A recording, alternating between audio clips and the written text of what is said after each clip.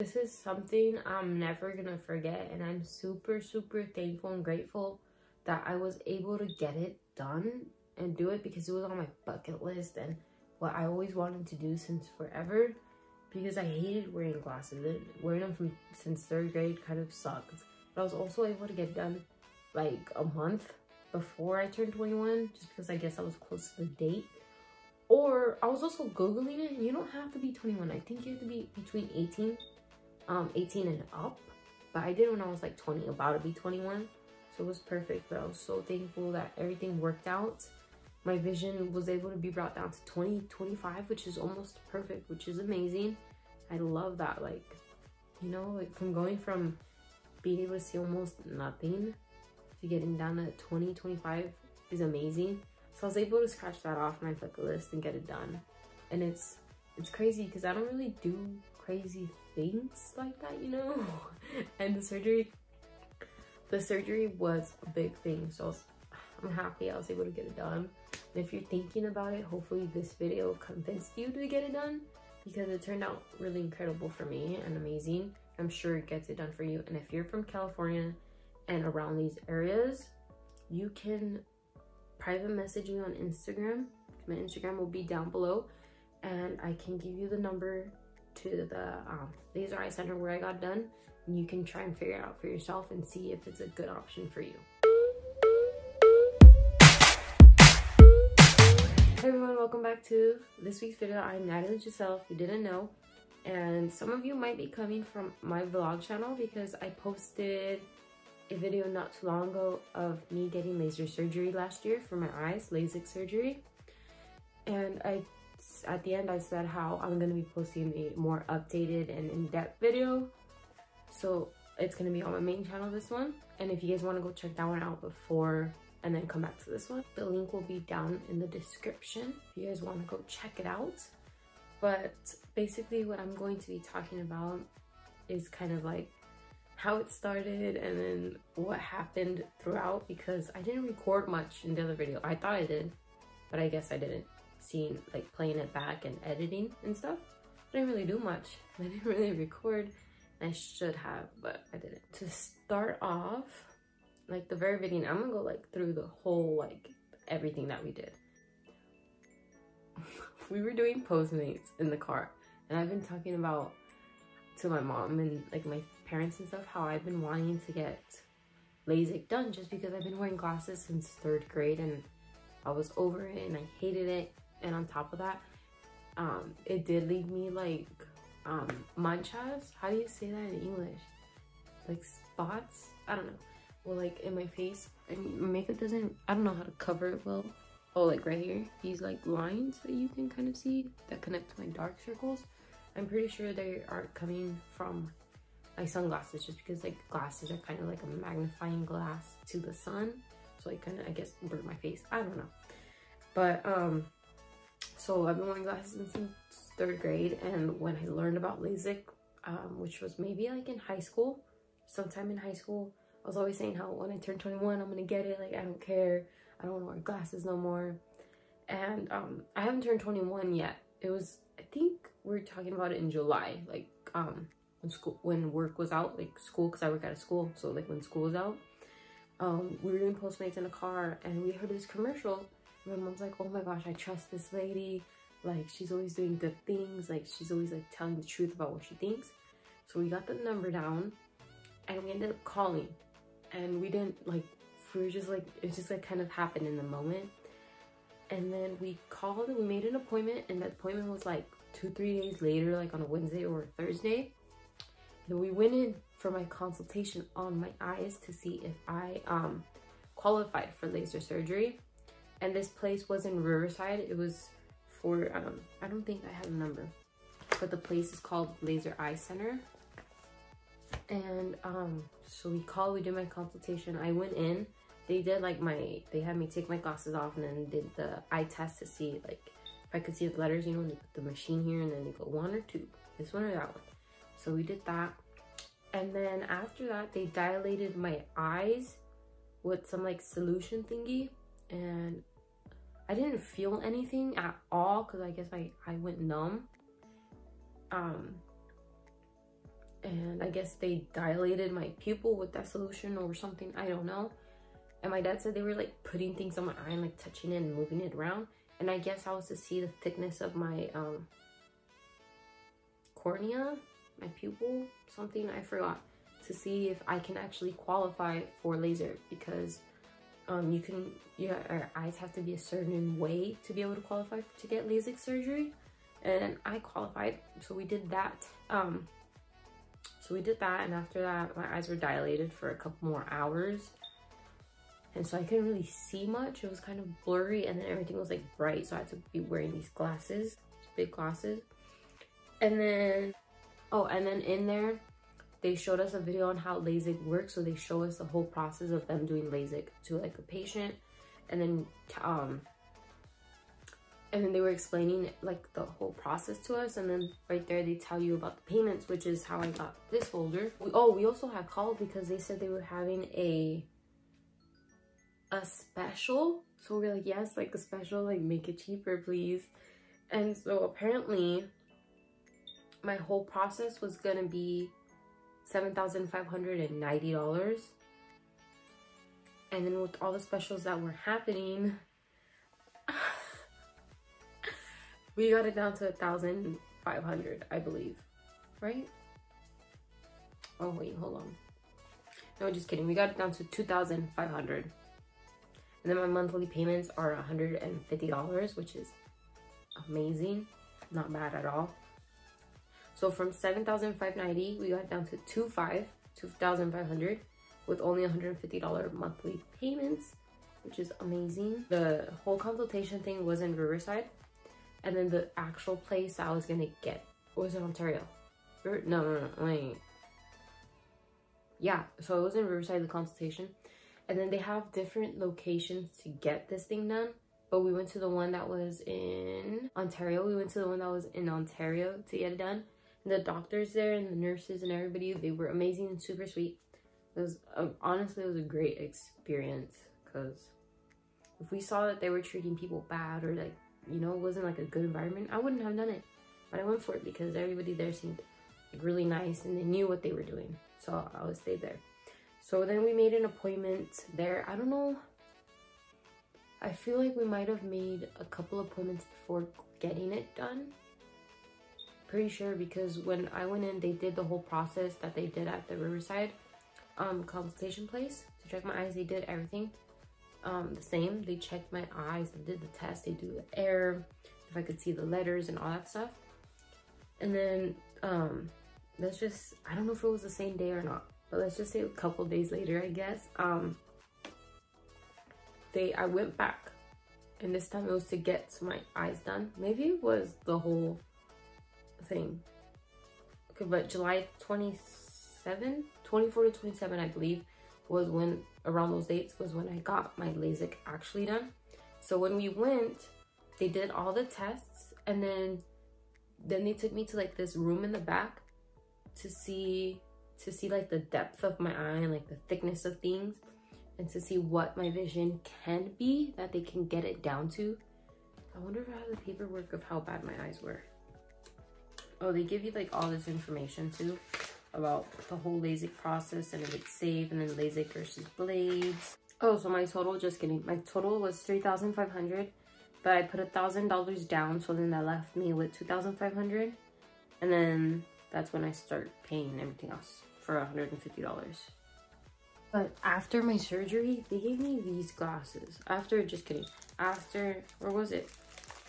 I know after my consultation, they gave me these glasses. Oh my gosh. They gave me these to block out the sun. Like, but I used regular glasses because I didn't want these. Okay, so I was saying, so they took me to a back room to check my eyes and like the thickness of everything and what they could get my vision down to. And my vision was pretty bad. I couldn't, being honest, like being this far from my phone camera, I couldn't see my face. That's how bad it was. My vision was pretty bad. I don't know. Doing all that, they told me that they were able to get my vision down to 20/25. So basically being able to see nothing to get it down to 20/25. I was like, yes, like that's fine. Like, I know it's not perfect, but maybe in the future it could be. So I was so happy with that. And then so they took me, after that room, they had me go back to the waiting room to fill out a bunch of paperwork, which honestly is probably the longest part of this whole process, was the paperwork. Super long, just because they have to go like in depth of everything that can happen, or that will happen, or that could happen. So it's like scary, like really scary. Rena was like, am I taking a risk here? Like, should I do it? Like, it has you questioning. Like, everything that's in the papers has you questioning, should I be getting laser done? Because of everything that's saying, like, you know, like, it's just like a bunch of what ifs, but it's like what ifs, like, like, what's the chance? They've had a bunch of patients that, like, you know, what are the odds that it's gonna happen to me? So I just went for it and I did it. And so after all the paperwork, they take me to a back room, and then they explain the process of like what's gonna happen in there, and like, you know, how quick it's gonna be and what you have to do. And so they have you sitting in like a little area with another patient. They put your hair back in this cap, in the cap, so it doesn't get in the way when you're doing this. And then they give you this baggie before you enter. This baggie, it's Laser Eye Center. I kept it for this video a year later. And in there, they, well, they don't give you everything. They give you, wow, it's raining. There we go. So they give you this paper. It looks like this. It's not all folded up and gross looking, but it says Laser Eye Center, and then it tells you the drops you're gonna need, which I think I said in the last one, where I'm like this, and this one's at the pharmacy. So I did that one, and then they tell you exactly what to do. So the drops I need are artificial tears with, okay, so yeah, okay. So in the bag, they give you this. It wasn't all folded. They gave it to me in my hands, but I folded it up. They give you this with what you're gonna need. And then they give you this, which is like tape, kind of. Like, it's like weird. Like that type of tape. Yeah, not normal tape. And then they give you these. They're not connected. I connected them with tape. They give you these. And you have to put them on your eyes like this. It's for the first day. They put this on your eyes after a surgery. And for the first day, you have to have this on. And basically, I think if you go out for like the first week, you have to have this on. And your eyes for the first day after surgery, they have to be closed with this on top and with sunglasses on top, just because it's going to be super bright and your eyes are going to be sensitive. So they tell you all that information there. And then they take you into a room that's like right there, like right next door. And they lay you down on this table. And when they lay you down, it's like the whole room is dark, and like there's like the machines are like blue. And like basically the only color that's coming out of the machine is the machines and the screen monitors. And they lay you down, and then they tell you to open your eyes. They put drops, which I hate. So I'm like, you know, I'm like moving my face and doing all of that. And so they put the drops in, that's to numb your eye so you don't feel anything. And then the doctor, he goes in like with this like scope, like not a scope, what am I saying? He goes, I don't know if it's like a stick or what, but like he like touches around your eyes. So like he puts it like down there, and then like up there, you know, like up there under your eyelid. And he like does that, and if you feel like something, he'll be like, it's okay, I'll add more drops. Like so nice, and like you feel like safe, like under his care, and like all the other nurses' cares, you feel safe. And then so he puts the drops in, and then after that, I think he puts them in both eyes just to double check that they're both good. After that, I know he put like these like metal things to keep my eye open from blinking. Like your eye doesn't even feel like it's dried out or that you need a blink, because it's numb. You're not feeling anything, right? And then so he puts the metal thing in and keeps your eye open for the machine, and then you're like laying back like this. And then the machine, and then after, just kidding, after the metal things to keep your eye open, he puts like this circle thing, and it's like a suction cup for your like your eyeball, like your actual like the dark part of your eye. Well, the dark parts of my eyes. I don't know what color your eyes are. And so he puts it, and he like suctions, he presses down, which probably is painful part, but it doesn't even hurt because it's just pressure. Like it's pressure. Kind of like if you're like, I'm pretty sure a lot of people tried to get the Kylie Jenner lips with like the shot glass for like the duck lips, and you know how like you're sucking in this pressure and pressure. Well, it's kind of like that, but like on the eye, and it's so much pressure that your eye goes black. Or like if you're rubbing it and your eye goes black, like the pressure from rubbing it, well, everything went black when he put the pressure suction cup on my eye. And then from there, you can't really see anything out of this eye. And then this one's closed. You have to have this one closed while this is going on. Or do they cover it? Something, I don't know. And so as this one is like suctioned off, like suction down, suction closed, I don't know, your vision's black. And as that's going, you can kind of hear the laser go off because they're talking about it. And if you move the slightest or whatever, the laser stops, and then I think they have to do the whole process over, or like something like that. So it's kind of hard to continue and get back to where you left off. So that you have to try your best to stay still while laying down, but it's not hard because it's really quick. And then so the laser goes in, and then it cuts off like the top layer of your eye so they can like scrape it to the side. And then they do it to this one too, the same thing, suction it off. So the drops, the metal to open your eye, the suction, and then the laser takes out the first flat layer, not completely off, like so they can move to the side. And then they have you stand up, like open your eyes so you don't trip over stuff. And you can kind of see, but it's like blurry, like it's really blurry. Like if you're underwater and you open your eyes on accident, it's like that. And then they move you to another like little table that's like 5 feet away, sort of, and then they lay you down right there. And then that right there is, I can't really remember that part, but they lay you down, they have you open your eye, and I think you're the one that's holding your eye open unless they put the metal thing back in your eye. And that's where they're fixing everything in your eyeball, unless they do it on the other one. But that was really quick. They fix everything in your eye, and then they close the flap, and then they're like checking everything that it's sealed in, closed correctly.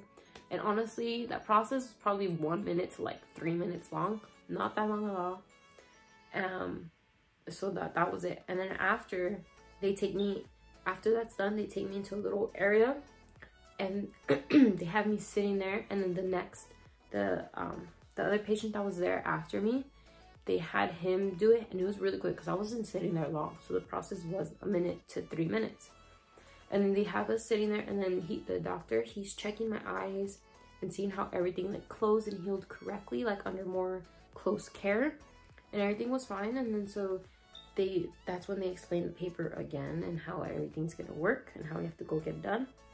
But like, and then after that, they walk me to my room, to the waiting room, to my family, and then that was basically it. And then so we went to go get these drops, which was so I needed artificial tears, and then it's Duracell or Predfort, and then Vigamox. So like I needed these. And then so the artificial tears, I just got them like at a CVS or like a you know, like a place like that. And they come in these little tubes. It's a pack of 30, and each one you can, I mean, it's a lot. It's kind of like filled to a good amount. So you have to put 2 drops in each eye for this one. These drops, I had to use them every day until I was completely done with them, or until the doctor said I didn't need them anymore because my eyes were fine. So I used this, and this was one of the ones I needed. I don't know the name. This one was for the swelling. So in case my eyes like swelled up, which they didn't, thank goodness. This one was the, I don't even know.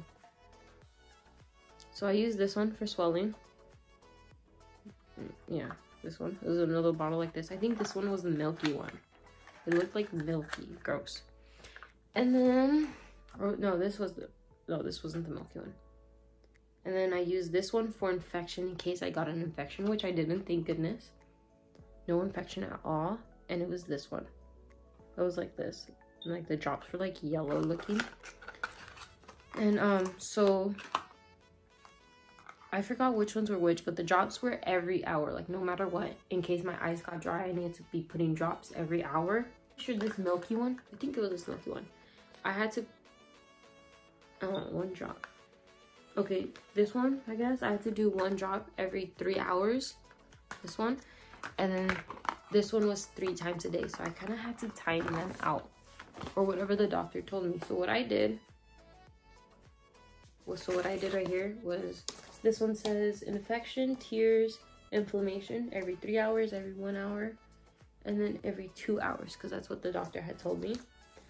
And then over here he said every 3 hours, like to spread it out, every 4 hours, and this one just kept doing every 1 hour. And like I have a bunch, like I time them up, because you want to keep track of it and know that you're doing like what you're supposed to, so your eyes can heal and be you know, healthy. And so what happened was that basically for 3 weeks, I want to say 3 weeks, but for 3 to 8 weeks, let's just say that to be safe, I couldn't let the air drastically hit my face. Like it couldn't hit my face like really quick, like, so I couldn't have my windows down because the air, or like the vents in my car, I couldn't have the air facing me. They had to be facing other ways so it wouldn't like bounce back to my eyes. And then I couldn't go to the beach, like to get in the water for like time that my eyes were healing, because you know it could get in my eyes and get an infection because my eyes were still open. And so basically they said to wait to completely heal and like close off, I think was 6 months, let's say 6 months to a year. It's about to be a year. So my eyes, I know for sure are fully healed now, because I got this in July. But it was kind of just a lot of restrictions just to keep your eyes safe. So after the surgery, my eyes did have a little bit of bruising, which was like red marks around my eye, which was basically from the suction. There wasn't really much of anything else. And then after the surgery, you had to go in I think daily after the surgery, so they can check your eyes and the healing process and how well you were being able to see. And they said like they said there would be days where my vision would be kind of blurry, where it's like I couldn't really see as clearly as I wanted to, just because my eyes were like healing and getting used to the whole idea. So I was like fine. But I noticed that my eyes were only blurry in the mornings, like an hour or 2 in the morning, but not like crazy blurry where I couldn't see. It was just like blurry, like I don't, it wasn't crazy blurry, just to say. I was still able to see pretty far with, even if it was blurry. And so they'd have me go in the mornings, which is kind of terrible, because then it's like, are your eyes not working? Because they had to do the letter thing to see if you can read the letters or the numbers. It was kind of hard because my vision was blurry in the mornings, but it was okay because it got done. They were like, wow, your eyes are doing a lot better now, this and that. So we went in daily, and then they were checking how I was doing with my drops and how my eyes were looking. Like if I had infection or swelling, they were going into depth with everything. And my eyes didn't get swelling or swelled up. So I had no swelling, no infection. And then my eyes, a lot of people say they get like dry eyes and their eyes are super dry after surgery. But so they said like, if you need to buy, just to keep buying tears. But I think I only bought 2 boxes. I just used that. So I never really needed more. But the whole process, this paper tells you. Oh yeah. So I cannot believe I forgot to mention this. So after surgery, for the whole time your eyes are healing, so you don't like smack yourself in the eye or do anything, you have to sleep with these on. So you put these on like this, and then with this tape, I was just putting a piece here, piece down here, here, and here. That way wouldn't smack myself in the eyes. And another thing, you couldn't sleep on your side or on your stomach or like on your underside or whatever, because I guess it put pressure on your eyes. So you have to sleep on your back like this the whole time, the whole night, no moving or anything. That was really hard for me because I always sleep on my side or my stomach. Like that's how I sleep. I cannot sleep on my back. It's so uncomfortable for me. So that's how I was for like the whole time. My eyes were like in the healing process for those weeks, which was gruesome for me just because I couldn't sleep on my side or stomach. So you need those on. And then after surgery, you couldn't sleep for 5 hours after it. So you can't watch TV, you can't get on your phone, you can't read, you can't go out into the sun, like nothing like that for the 5 hours after your surgery. And then you cannot touch your eyes or rub them either. No. And then, yeah, and then the no air, sleeping on your back, and then those, they call them windshields, wear shields. And so you needed to have those on. And then, oh, I couldn't wear makeup for 2 weeks. I couldn't wear makeup, which was good because I wasn't going to work, so I was fine. But on my last day, which was on my birthday, I had to go to a work breakfast thing, and I couldn't wear makeup there. So imagine, I was so embarrassed.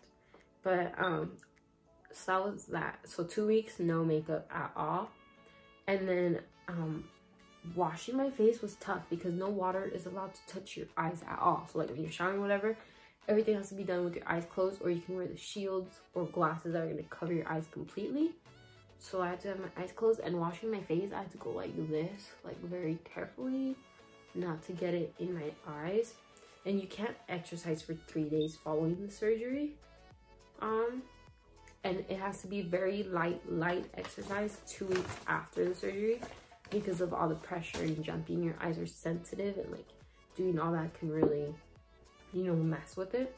And then after, I still am, like when I'm doing my makeup, because I usually like go in on my eyes with concealer like hard, but now I look up when I'm doing this, and then when my eyes are closed, I look down. That way I can do my top part of my concealer. So that is that. I did consultation. I went into the actual consultation or actual doctor place where it was gonna happen in Ontario Mills, California. Everything was in California. And then that's also where I got my surgery done. And then I couldn't do, so like no air like and stuff. So I was like, is it okay if I go to that? I think we didn't go just to be safe. But when we did go, I had my eyes closed or my sunglasses on the whole time. That way the air wouldn't be too harsh on me. And then I also took my tears in case something did get in my eye and I needed to like get it out. And the tears, you can't touch your eye, so you need the tears to be able to take it out. And I just took those, but I was completely fine. Also, I haven't gone to the beach. I went to the beach for my birthday when I turned 21, but I wasn't allowed to like fully get in the water, so I kind of just got my legs wet, which was fine. Didn't mind it. And we did that. So consultation, Ontario for the surgery, and then the following day is just a bunch of checkups, like every day until basically they start spreading it out until you don't need it no more. So which was awesome. And then no makeup for 2 weeks, sleep upright, eye shields for when you sleep. I think that was it. It was a bunch of buildup. If you guys want to see like little pieces of what happened in between me talking, you guys can go check my vlog channel, because that is up. I'll put the link in my bio. Thank you guys so much for checking this video out. I will see you guys in my next one.